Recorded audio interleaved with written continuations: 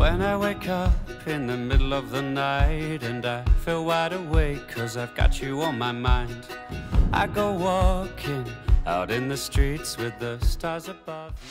할로!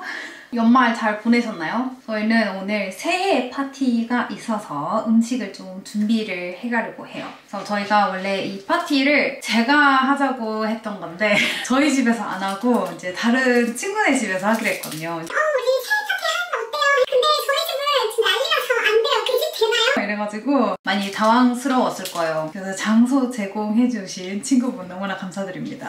저희 주방에서 이렇게 요리하는 걸 이제 처음 영상으로 보여드리는데, 그리고 저희가 이번에 파티하는 모임이 다들 한국인 와이프, 독일인 남편 커플들과 같이 하기로 했어요. 원래 이제 독일에서 누군가를 이제 집으로 초대하면은 이제 집주인이 음식을 이제 준비를 해놓거든요.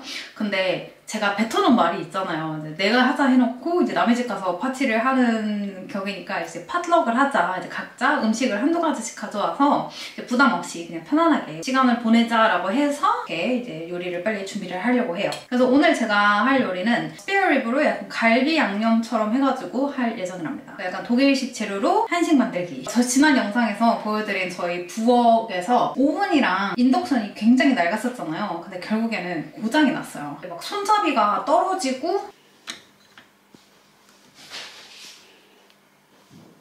한 인덕션은 아예 막 꺼지지도 않고 그래가지고 깜짝 놀라가지고 부엌 쪽 인덕션 차단기를 다 내리고 살았거든요. 잠깐 요리할 때 차단기를 살짝 올리고 그렇게 하루 이틀 있다가 집주인한테 연락을 했어요. 교체를 해야 될 것 같다 해가지고 집주인께서 정말 쿨하게 바로 새 거를 주문을 해주셔가지고 휴일 이후에 저희가 픽업을 해서 설치를 할 수가 있었어요. 근데 지금 설치하는데 조금 문제가 있어가지고 지금 오븐을 사용을 못하는 상태거든요. 그래서 이 고기는 빠르게 요리할 수 있게 압력솥에 할 예정이랍니다. 지금 이 고기 핏물을 어느 정도 지금 빼놨고 한번 씻은 갈비를 물에 살짝 데쳐줄게요. 저희가 이제 총 6명이거든요. 그러니까 각자 요리를 어느 정도 가져오니까 저희는 한 4인분 정도 준비를 하면 될 것 같아요. 월계 수잎 한 3장? 지금 약간 정신이 없는 상태예요. 지금 집정리 때문에 끝이 없는 집정리. 이사를 쉽게 생각했나봐요. 저는 나름 그래도 이사를 좀 자주 다녔었거든요. 어렸을 때도 유학생활하고 왔다 갔다 하는 걸 많이 해가지고 진짜 이사 같은 경우는 진짜 별로가 아니라고 생각을 했는데 그때야 당연히 이제 뭐 혼자 살고 했었으니까 짐이 그렇게 안 많지만 이제는 장난 아니더라고요. 여러분들이 댓글에 이사하는데 저는 뭐 얼마나 걸렸어요, 막 한 달 걸렸어요, 몇 달 걸렸어요 하는데 그렇게 오래 걸리나? 라고 솔직히 생각을 했거든요? 근데 진짜 막 그렇더라고요. 그래 처음 며칠은 이렇게 박스가 있을 수 있어. 이제 차근차근 정리하지 뭐. 어느 정도 이제 빈틈이 보이려고 해서 청소하고 하면은 그 다음날 바로 또 다른 박스가 와요. 좀 정리하니까 인덕션이 와가지고 또 난리 한 장판 났죠. 또 어느 정도 치우니까 저희 옷장이 왔어요. 그러니까 박스를 치워도 계속 나오는 거 있죠. 일단 쓸 재료들을 빨리 준비를 해줄게요. 진짜 연말이 어떻게 지나갔는지 모르겠어요. 이게 휴일을 가진 건지 끝이 없는 일을 한 건지. 그래도 너무나 다행인 게 저희 옷장이 왔다는 거예요. 요즘에 서플라이 체인 문제가 있잖아요. 배달 이런 것도 굉장히 느린데 식탁 하나 주문하려고 하니까 4월달까지 기다려야 된다는 게 말이 돼요. 지금 식탁은 다행히도 이제 쓰던 거를 가져와서 일단 저걸 쓰면서 지금 생각 중이에요. 좀 천천히 바꿀 예정이고, 그래서 저희가 옷장을 제일 빨리 배달 가능한 곳이 이케아더라고요. 저희는 이번에 진짜 이케아 안 사려고 했는데 이케아 가구 하면 뭔가 이제 학생들의 가구 약간 그런 느낌이 강해가지고 유학생들의 최애잖아요. 이케아 정말 사랑합니다. 저희 이케아 또 갈 예정이에요.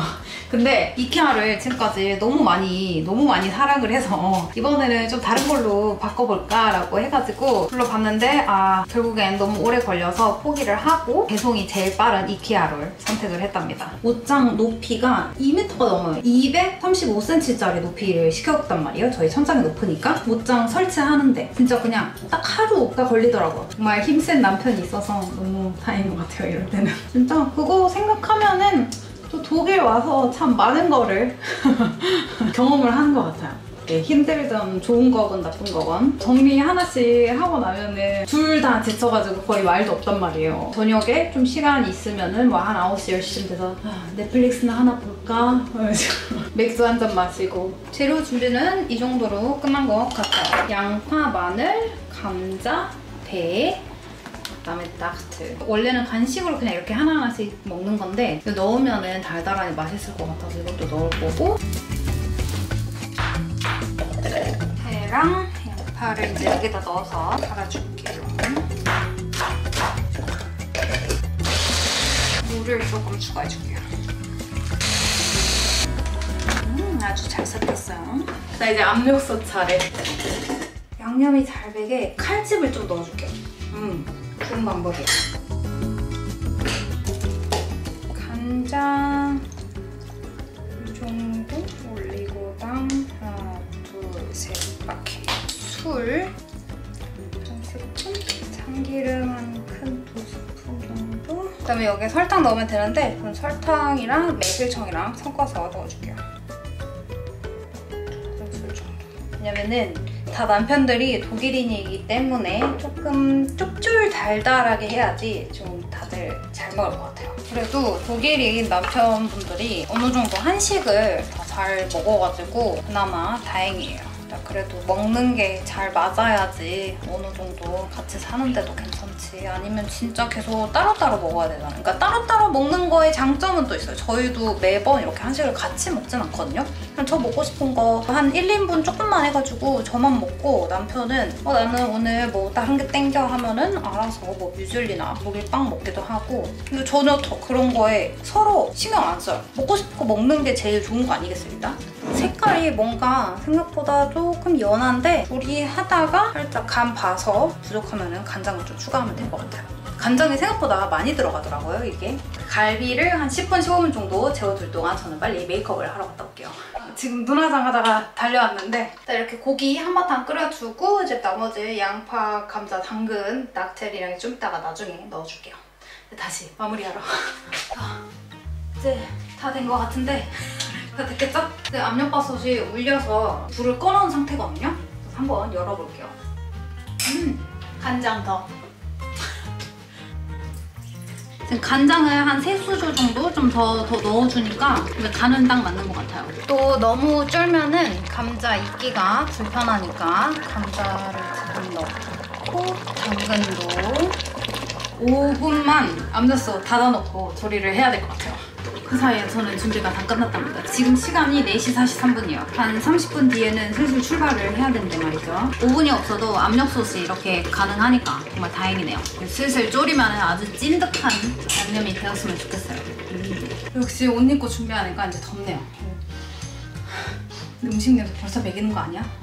저 남편이 또 저희 샐러드를 챙겨가기로 했거든요. 이거 언제 씻고 언제 하는지. 하긴 뭐 또 샐러드는 또 한 10분이면 되니까. 저희가 오늘 이제 파티라서 다들 이제 술 한 잔씩 할 예정인데 친구네 부부네 집에서 또 하룻밤을 자기로 했어요. 저희가 이불, 베개 지금 다 챙겨가고 있는 중이에요. 그리고 저희 커플은 이제 파티를 할 때 거의 다 스마트넷 친구들, 스마트넷 동료들을 이렇게 만나서 파티를 주로 했었어요. 사실상 제 친구들 위주로 파티하기는 진짜 쉽지 않죠. 왜냐면 저도 독일에 와서 도시를 막 변경해 가면서 이사를 했었었고 어쨌든 제가 아는 제 친구들 지인들보다는 이제 남편 친구들 지인들이 훨씬 더 많으니까 거의 다 남편 지인들이 하는 파티를 많이 참석을 했었던 것 같아요. 그래서 이번에 처음으로 한국인이 절반이나 되는 파티를 참석을 하게 됐어요. 진짜 너무 기대돼요. 한국어를 평상시에 제가 말하는 거는 이렇게 영상이나 가족들 통화할 때 빼고는 진짜 거의 없는 것 같아요. 아무래도 모국어를 하는 사람들이랑 이제 편하게 파티하는 것과 이제 외국어를 하면서 재밌게 파티하는 거는 또 다르잖아요, 느낌이. 평상시에 못했던 한국어 한을 막 이렇게 푸는 것 같아요. 방금 이제 나머지 양파랑 이 대추 넣어줬어요. 짜잔. 이제 샐러드를 옆에서 준비하고. Sehr konzentriert. 맞아. 그다음에 저는 좀 나중에 데워 먹을 수 있게 여기다가 옮겨가서 또 다른 접시도 챙겼답니다. 그래서 저희 지금 들고 갈 게 굉장히 많아요. 접시 따로 챙겨가고 그다음에 선물, 저희 갈비찜, 저희가 마실 술이랑 보드게임 또 자고 올 거니까 침대, 이불, 베개 지금 다 챙겼고 침낭 다 챙겼어요. 매트리스, 잠옷이랑 내일 입을 옷이랑 웬만한 여행 짐만 한 것 같아요 지금. 짜잔.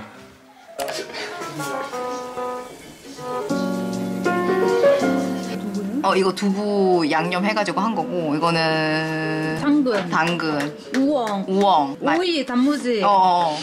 그래. 잘하시네. 내가 만든 건데. 소스가 맛있어가지고. 아니 그 소스가 마요네즈랑 그 다음에 약간 샤프한 할라피뇨 넣었어. 그래서 살짝 매콤해요. 맛있다. 진짜 잘 맞는다. Aber ist okay, ich habe extra das Ding mitgenommen, damit wir es hier leer machen können. 갈비찜을 데우고 있어요. 와, 냄새 장난 아니지, 갈비 냄새가. 장난이다. 난 갈비 진짜 한국에서 안 먹고 왔어. 나 몇 년째 안 먹은 줄 알아. 뼈 발라줬어 벌써. 완전 푹 고였나 보다.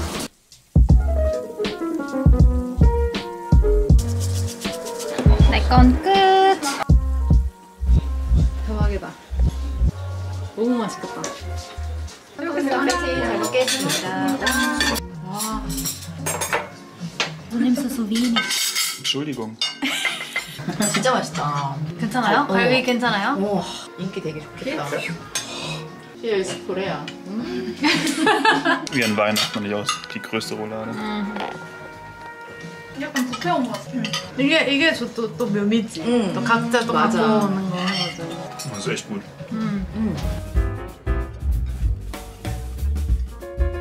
Aber es ist einfach von der Zeit schwierig. Ich habe gesagt, wenn wir irgendwann ein Kind haben, dann möchte ich mit dem Ja. Kind zusammen lernen. Ja, ja. Sorry.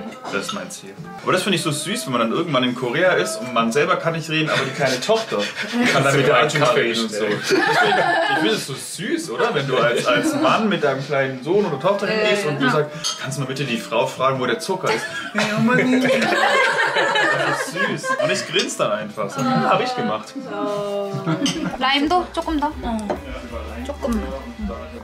색깔 히비스커스. 예, 그러니까 카메라에 예뻐가지고. 근데 카메라에 뭔가 놀이끼리하게 보이는데 지금? 진짜 엄청 예쁜 핑크색인데. 샤데. 어떡네. 카메라 바꿔야 되겠다. 일단 하와라 럼주에 비터 레몬, 레몬즙 더한 칵테일이에요.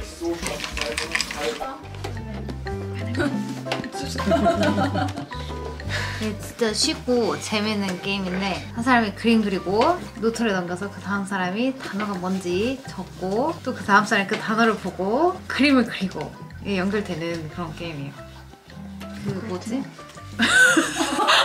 온라인으로도 있는 게임이거든요. 그래가지고 저희가 이제 가족들끼리도 놀았던 게임인데 오프라인도 진짜 재밌어요.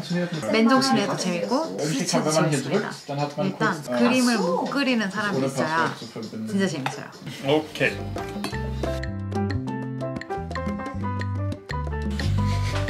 Geht! To the next girl. 뭐지?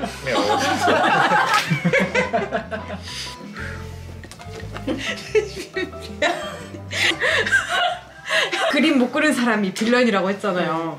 있어야 재밌다고. 그게 나인 것 같아. Eins. Ich hatte am Anfang schon ein schwieriges Wort. Ja, ich möchte sofort wissen. Ja, ich auch. Klapperschlange. 4 Beine. Ja, ich glaube, du hast. Und dann Ja, Klapperschlange ist ganz klar eine Schlange, die hinten am Schwanz so eine Rassel hat. 동물 방울뱀이구나. 방울뱀. 아. Zeig mal, was du gemalt hast. gut. Vogelnest. So gemalt. Und das nächste Wort. Dann, ja, das hatte ich dann. Tot. Das habe ich gemacht. Und was dachte ich, was es sein soll? Ein Superbaby. Das ist doch kein Tod. Was machst du denn für ein Tod? So ein Superbaby. So ein Powerbaby mit Umhang. Okay, Eishockey. Eishockey. Das sieht schon gut aus. Das ist schwer. Ein Tier.